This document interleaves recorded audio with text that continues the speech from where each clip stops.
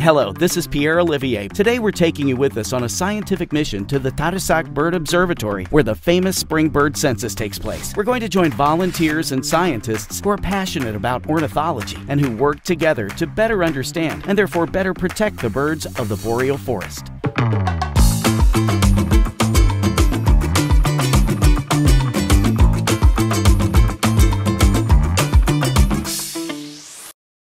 The Tadoussac Bird Observatory conducts several research projects each year in the spring and fall on the dunes of Tadoussac, as well as Grand Boudreault and the Cap-Tourmente National Wildlife Reserve. Tadoussac is one of the most important migration corridors in Quebec for boreal birds. We are therefore joining Alexandre, Terrigeol, Director of Operations at the observatory, who can tell us more about the work that's carried out here each spring.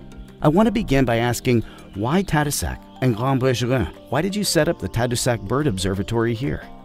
It is a very important migratory corridor. For example, that red pole there, nearly 260,000 have been observed at the Tadoussac Dunes. We really have exceptional species diversity. Reverse migrations, which is a somewhat more recent phenomenon that we only knew a little about before, but then we observed the huge migration of 500,000 warblers moving from north to south, when we would expect to see them move as they normally do, from south to north. It is also a migratory stopover location where we can have a lot of ducks that will stop nearby to rest and feed. The highlights are really the spring migration and the fall migration.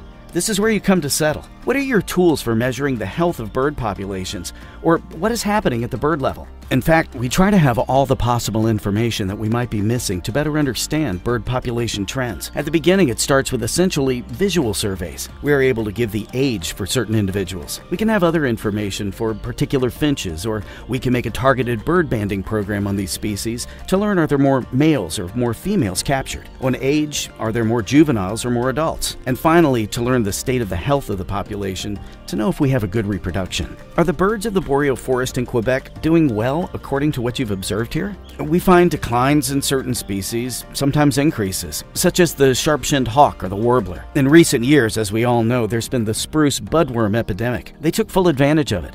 It's expected that the number of certain warblers in the next few years will decrease because they were in very, very high numbers. Even climate change plays a role in this. We're going to have species that will perhaps winter less further south than before, and it's really difficult to conclude whether we really have species that are declining or increasing. It is precisely our role to be a sentinel, to provide information year after year, things that can be difficult at times to finance. We want 3-year projects, but then, unfortunately, that's not how it works. Projects of several years are needed to have a reliable population trend. I have the impression that birds are very accessible animals. The bird-watching community is big. Do you think people care about birds? Yes, very much. I think that's because of the accessibility of bird feeders. There was really a gain in interest with COVID too, where people were at home and started to observe the birds. It really united a lot of people.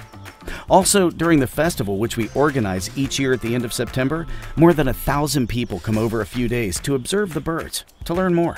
Then we observe more and more really young ornithologists. As I said, the volunteers, it's a lot of young people who decide to learn more and then to participate, to do this on a voluntary basis. It's really exciting to see this interest from people. The boreal forest is a true sanctuary for birds. Every year, between 3 and 5 billion birds visit it, and half the country's 300 species use it either as a migratory stopover or to nest. Join us for the next episode, where we'll participate in a bird banding activity with volunteers and scientists from the Tadoussac Bird Observatory.